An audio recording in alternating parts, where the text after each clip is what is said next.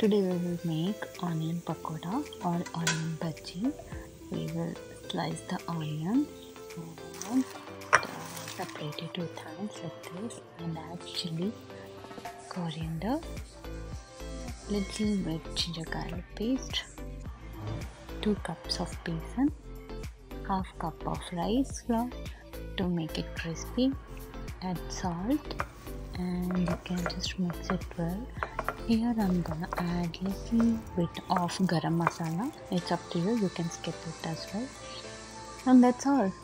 Let's fry it in the oil and you can have it once it is ready.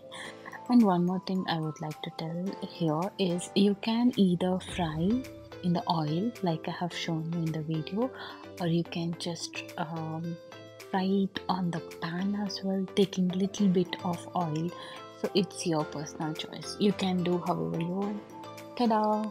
So the pakoda is ready, you can enjoy it with your chat. That's all for today. If you like the video, like, share and subscribe. Thank you. Bye bye.